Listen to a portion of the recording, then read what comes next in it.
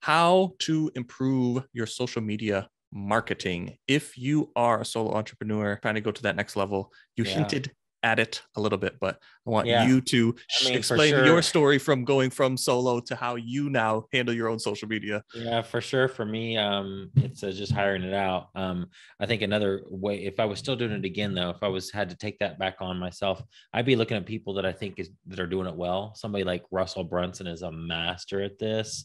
I'd copy a lot of the stuff, the techniques he's using, and because there are people that spend lots of money to know what works and what doesn't.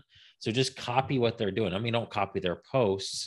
You can actually, you could screenshot their posts and give them credit.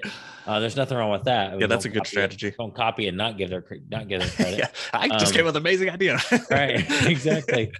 But look at what types of posts are they posting? What kind of questions are they asking? I mean, they're probably testing things out as well too, but obviously they're putting money behind this. They got people on staff, they're experts. So just find somebody that you think is doing this really well, and what are they doing? Copy that. That'd be a big part of my strategy. What types of pictures are they using? What types of are they doing long form content or short form content?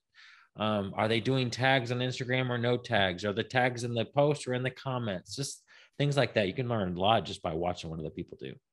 Yeah, But building that strategy. I would hire it out. I would Yeah, that's for to improve it is just get it off your plate, especially if it's in your drudgery zone that I know you're going to want to talk about here in a little bit.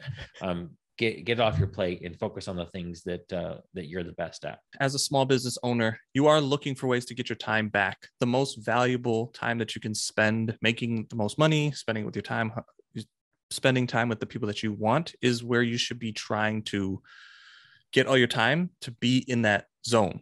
The drudgery zone for me, especially, is social media. I don't like it. I understand that it is the new place to hang out. Social media is the new watering hole. Yeah. I think before, when it was the radio, everybody was around the radio. Then it was TV. Then most people are around the TV. Now, because there's so many different platforms, it's a little more compartmentalized, but there's still people going to these platforms. Even though I don't like Facebook, I don't like Instagram, there's a lot of platforms that I don't like, I still realize that people are there. There's eyeballs there. Less people are going to Google and hitting the search bar to find whatever they're looking for than just opening up their phone, scrolling for a little bit, going, oh, I do like XYZ product. Let me go to the website that way. So people are coming to websites from many different avenues now. So if you want to be an entrepreneur or anything online, I feel like you have to go where the people are. The people are in social media. You have to be a part of it. And I agree 100% with Ryan. You have to hand it off because it is extremely time consuming. If you are trying to grow a business and do other things, social media marketing, it is a lucrative endeavor, but it should not be your whole business. Marketing should be a piece of the business. It should be like the bloodline of your business, but you still have a business to run. Your time is still valuable doing other things.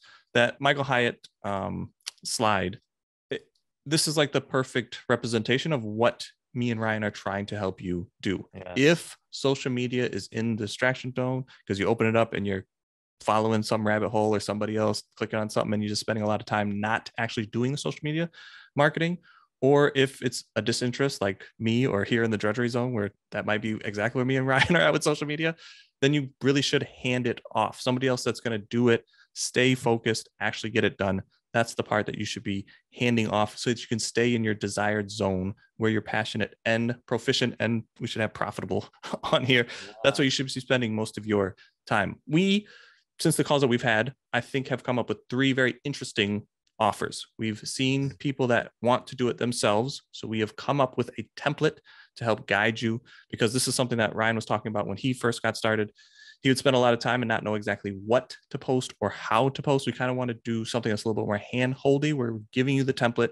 It's just fill in the blank, put your name, put your products. Templates. So there's templates. 30 templates. Yes. We're going to go 30 templates per month. So if you want to be a little more aggressive, you'll just get a new fresh set of templates every month. They're industry specific. So if you're going after something, we're helping you put those together. Some are quotes, some are pictures, but we're trying to mix in the promotional with the interactive post there. And if you want to be more like Ryan and hand it completely off, we have an offer for that where it's just done for you. We will help you at the different platforms that you're on. We will pull the information. You don't have to give us anything if you don't want to. Just brand, logo, a couple of things, and we will do everything else for you. Then we see that there are some people that want a strategy, want to atomize their pillar content. They have an idea, they know who their target audience are. Those are the people that we are more working with to help them build that strategy and how to implement. The VAs work a lot more closely with them, with asking them, hey, I saw you just did a presentation. Can we pull some of that along with add your offer in there? Really set out like a strategy for growing the email list, promoting your stuff, putting the value ladder together, and put it into process for you. So we are trying to cover all the basis of the people that we've had calls on. And since we've been doing this a little while, we said we should open this up to more people and help them with social media. So if that's you, please check out wingmanvas.com/social media. The link will also be in the description. So are you a small business owner feeling overworked, overwhelmed when it comes to social media marketing? If you found this video helpful, we would love to come alongside you and help you become an unfrazzled entrepreneur. Click the link below or just go to wingmanvas.com and check out how we can help you get your time back.